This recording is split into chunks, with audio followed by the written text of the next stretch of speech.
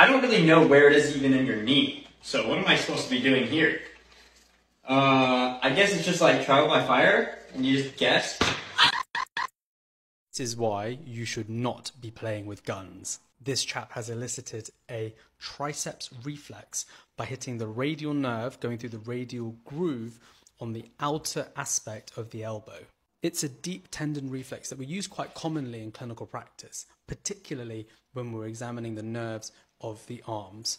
So this would be the peripheral nervous system, and we check a couple of reflexes. So we've got the triceps reflex, the biceps reflex, and the supinator reflex. These are three of the common reflexes that we might test in the arms, which would be part of a comprehensive neurological examination. And we do it because we want to assess for things like hyperreflexia, which is an exaggerated reflex response, hyporeflexia, which is an absent or a reduced reflex, or whether or not they've got a normal reflex.